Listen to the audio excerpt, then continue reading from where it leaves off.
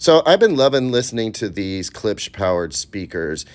Great for vinyl, great for listening what's on your TV or from a computer. But for all of the connections on the back here, one thing they don't have is Wi-Fi. And that's true of vintage receivers and AV receivers too. And that's where this comes in. This is the Wiim Pro. And it's basically got all your hi-fi streaming needs built right into it. You've got optical output, you've got RCA jacks, if you don't have a digital input into whatever your device is. And this allows you to do hi-fi streaming with ease. I mean, their app has got strong Sonos vibes, super easy to use, easy to play all of your digital music from any of your services on any powered speaker or through any vintage receiver that you want.